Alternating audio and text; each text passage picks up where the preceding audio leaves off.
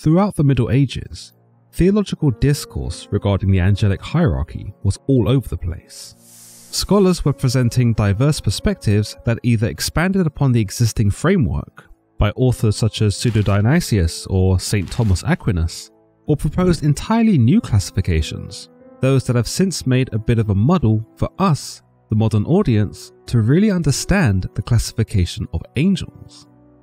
For the traditional believer, there isn't really much of a distinction between angels, aside from the Archangel Michael, who many might see as a principal figure amongst his kind. This makes sense because the Standard Bible really doesn't make an effort to get us, the reader, to comprehend the complexities of angels, their powers, or what type of angels even supposedly exist. Instead, angels in the Bible often fall into the reader's periphery and do find themselves seconded to either the prophets of the story or the main narrative itself. Still, this has not stopped us from being fascinated with angels, and the fact that they are celestial beings that are shrouded in so much mystery has only increased our intrigue for them. We have the author Pseudo-Dionysius to thank for the main classification of angels that few really know about.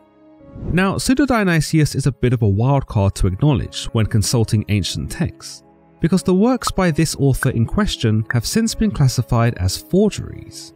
Whilst the author attempted to identify himself in his most popular work, Corpus Dionysiacum, as Dionysius the Areopagite, an Athenian convert of Paul the Apostle who's actually noted in the Bible, modern scholarship recognizes such work at best as pseudepigrapha, hence his name Pseudo-Dionysius. Nonetheless, his work on the celestial hierarchy appeared to have great influence on scholasticism and has contributed greatly to the modern interpretation of the hierarchical structure relating to angels. In the work on the celestial hierarchy, Pseudo-Dionysius appeared to have drawn on inspiration from biblical passages such as Ephesians 1:21 or Colossians 1:16, those that use the term powers, rulers, and authorities as, in some interpretations, not only nouns to exemplify God's power, but to delineate actual classifications of angels.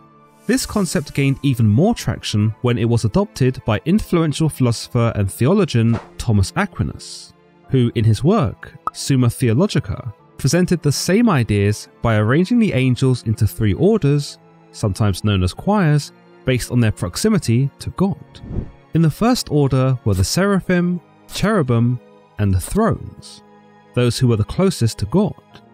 In the second order, we have the dominions, the virtues, and the powers, angels who exist and live in heaven, but have a direct impact on what we do on the earth. And lastly, the third order, where we have the principalities, archangels, and common angels. Dominions. The dominions, sometimes known as lordships, deriving from the Latin dominium and the Greek kuriotes, are believed to be responsible for the governance of cosmic movements, including stars and planets, as well as the celestial bodies, for example, the angels that are beneath them. Typically, they are believed to maintain the orderliness of the cosmos according to God's will, and can be seen to exact this order when necessary. In some beliefs, dominion angels play a role in upholding divine justice. They are the judges of the beings beneath them, and can not only be seen to explain these judgments as instructed to them by God, but can deliver them too. Additionally, these angels are also known to facilitate the execution of tasks by lower ranking angels. They lend a helping hand to the celestial bodies beneath them if and when the opportunity presents itself. In a more drastic situation, these angels are believed to intervene when someone is tainted by sin, or perhaps when someone is about to commit a sin. Some may therefore categorize the angel who stops Abraham from killing his son Isaac as a dominion, for it not only prevents Abraham from committing a terrible sin, but also delivers the message, or judgment, from God that Abraham had passed the test sent down by his God in the first place. In another interpretation, some may see the dominion angels as upholding the biblical God's original intent for creation and humanity, and that with their role as carriers of God's judgment, are seen to do their duty in upholding this ideal. Some may harken back to the Genesis story of Sodom and Gomorrah, where angels, again, who can be seen as dominions under this interpretation, visit the land to determine its fate. Despite the severity of their task, these angels also demonstrate mercy by warning the righteous, which in the cities of Sodom and Gomorrah only happens to be Lot and his family. Some may also see dominions as angels who appear in times of great conflict, such as battles, wars, or great calamities. As it is their duty to ensure order, it would make sense why these angels may present themselves in particularly troubling times, in order to perhaps mitigate the damage being caused, or maybe diffuse the situation so as to avoid a greater onslaught that could threaten the balance of the cosmos or threaten their God's divine intent. In other beliefs and interpretations, dominion angels are believed to respond to the prayers of global leaders, providing insights and guidance in decision-making process across various domains. Virtues. As documented in the Etymologies by Archbishop Isidore of Seville, the virtues are recognized for their mastery over the natural elements, where they oversee phenomena such as storms, earthquakes, and hurricanes. These celestial beings also play a crucial part in facilitating miracles and nurturing human faith in the divine. The virtues are often described as angels of nature, or angels that have some authority over nature and the natural elements. Through this, one may consider the virtues in the same light that early civilizations of Mesopotamia may have considered deities like Enlil, who was responsible, in part, as an agricultural deity or storm deity, providing rain for crops. The virtues by the same manner are believed to govern the day-to-day of the weather, providing the earth with just the right amounts of rain, wind, and sunlight, whilst also delivering the more extreme examples of weather under the command of their god. With nature residing within the virtues' realm of influence, it does highlight their extraordinary power, considering that they are the ones who control the seasons, the stars, the moon, and even the sun. Additionally, the virtues are also believed to be deities who assist those who bear the burdens of infirmity, or who are experiencing hardship and need a boost in faith. Virtues by this manner are believed to fortify individuals with patience, resilience, courage, and humility, allowing them to not only face their challenges successfully, but to also do so in a manner that would be pleasing to their God. With this in mind, virtues have also come under the name strongholds, whereby they give those in need the mental and perhaps physical fortitude to overcome their problems. Furthermore, virtues are believed to perform miraculous deeds, aside from their weather manipulation, and can bestow actual miracles upon those who are the most deserving, usually saints. Through this, it is believed that it is the virtues who give saints their abilities to heal wounds, predict the future, and interpret visions and dreams. The powers. The powers are often seen to be warrior angels, sentries who form what is essentially the celestial army, or the army of heaven, basically God's anti-demonic task force. These beings, as you might imagine, defend against a more carnal evil, a spiritual evil perhaps.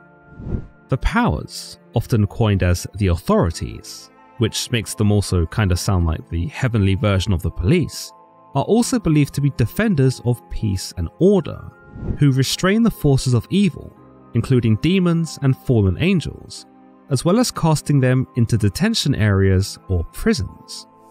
Another tradition states that the powers are believed to be angels who are locked in an eternal war with demons, who may or may not have descended from fallen angels, and that these powers also guard the border or the gateways between heaven, the earth, and hell. With this in mind, the powers bounce back and forth between celestial police officers and celestial security guards. But on top of this, they are also noted as being those who escort the souls of the recently deceased up to heaven, and then, depending on the verdict, might also escort that soul down to hell, in what must be the most awkward journey ever.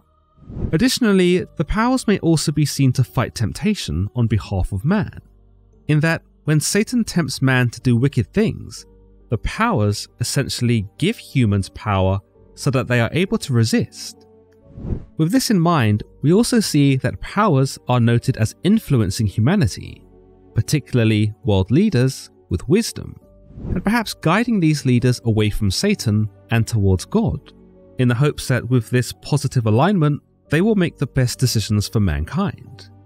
In other beliefs, we also see the idea that the powers are essentially God's counter to the fallen angels, who had been cast out of heaven along with their master Lucifer. These powers, therefore, become the direct adversaries of Lucifer's angels, or the latter demons of Satan, whose primary function is to cause suffering and wickedness upon the earth. Fallen angels aren't exactly a hot topic in the Bible, but we do see the likes of Peter mentioning angels who have sinned as being cast into areas of hell. For God did not spare angels when they sinned, but sent them to hell, putting them in chains of darkness to be held for judgment. Whilst not explicitly stated, it's possible that sinful angels like these are apprehended by the powers and subsequently cast into hell, or an underground prison such as the Duodale, found in the Book of Enoch. You'll also notice from Peter's description that these angels are bound in chains, which, funnily enough, is one of the weapons that the powers are seen to be commonly depicted with. Once more, in the Etymologies of Isidore, by Archbishop Isidore, the powers are given the name powers because of their influence over evil forces, in that these are the beings called forth to overpower them, should they get out of hand.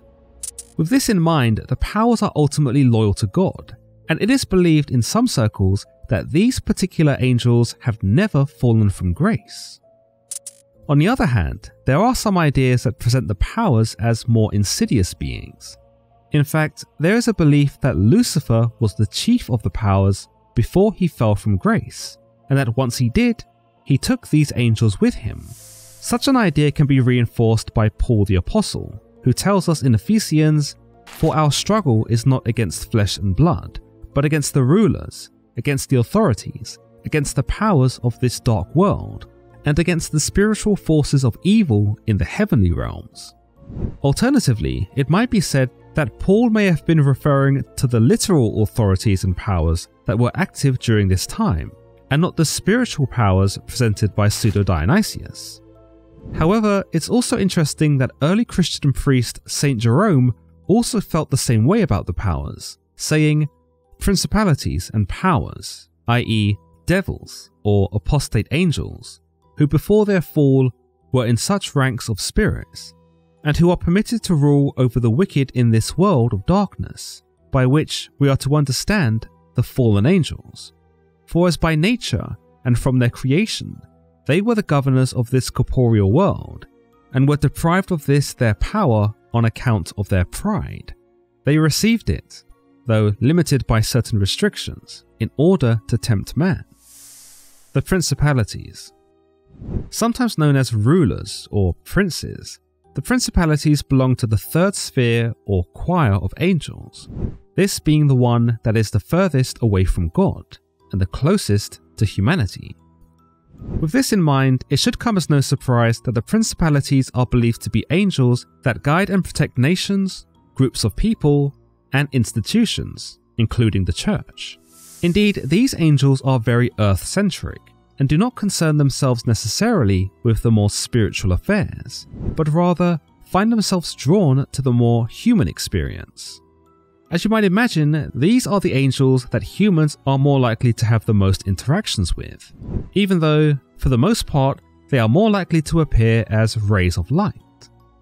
Principalities might be seen, in some capacity, as guardian angels, as they work, albeit behind the scenes, to assist humanity with political, economical, or social dilemmas. One such task the Principalities find themselves in is choosing who amongst humanity will lead each nation, as well as to help that leader, much as the powers do, in finding new ideas and strategies that not only best serve humanity itself, but the intentions of God too. Alternatively, the Principalities may also be seen as individual rulers themselves, who govern over specific regions on Earth. Much like the powers, the Principalities are also seen to give humans strength when they are in need of it, but that the Principalities are more selective with whom they choose.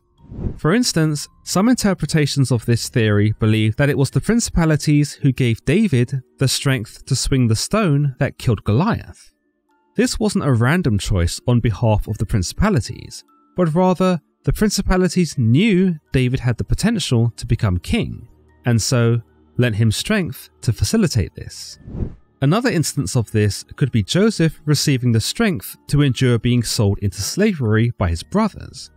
For the principalities knew Joseph would become a ruler in Egypt, and thus knew that lending him the strength to see these years through would be a good investment.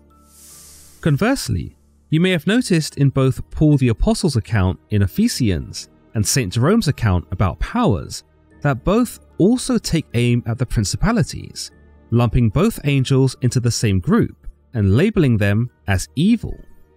With this, it might be said that if the principalities are evil, or that there are evil principalities, then it's plausible that these entities that have control over world leaders or groups of people can nudge them in either the direction of good or evil, depending on which team they bat for. As with many concepts that focus on angelology, speculation ensues, though it should be noted that there is no specific hierarchy of angels revealed to us in scripture. Seraphim and cherubim are mentioned in close connection with the throne and the glory of God, but there does not appear to be mention of dominions, virtues, powers, and principalities that can be unanimously corroborated as meaning an angel or some kind of celestial entity. As far as belief goes, believers might agree that angels do important work, but they are also never encouraged to fixate on them, and of course are forbidden from worshipping them. John tells of an account in Revelation where an angel himself even reprimanded him for such behaviour, reminding believers of their duty to worship their God and not angels. At this, I fell at the angel's feet to worship him, but he said to me, "Don't do that. I am a fellow servant with you and with your brothers and sisters, who hold to the testimony of Jesus. Worship God." As always guys, if you've enjoyed today's episode, then don't forget to give this video a like and don't forget to subscribe for more content just like this. Until next time.